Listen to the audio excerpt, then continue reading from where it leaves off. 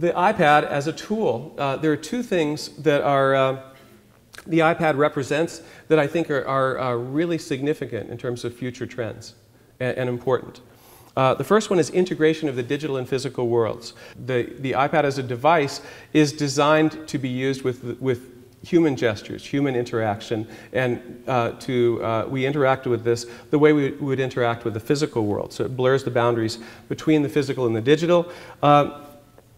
I argue that at this point, digital is not a medium anymore. It's beyond that. Ones and zeros in the digital world are like atoms in the physical world, right? We don't react with them directly, but they make everything. And as you see this less of a divide, and you just have the digital technology added on to the physical world, it's an enabling like a superpower for the physical world rather than something that's separate from it. And it has no inherent limitations.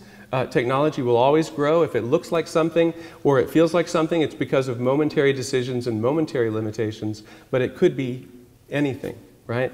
So, and that's only going to grow in terms of possibilities. Second thing is blurring of boundaries, right? Whether something moves or interacts, or is a still image, a painted image, a photographic image, whether it's text, all of those things can be created on a laptop and now on an iPad, and they become choices in the toolbox rather than examples of different mediums. So the iPad, again, is a perfect vehicle for that synthesis of content, right? So it was invented specifically as a means to do that.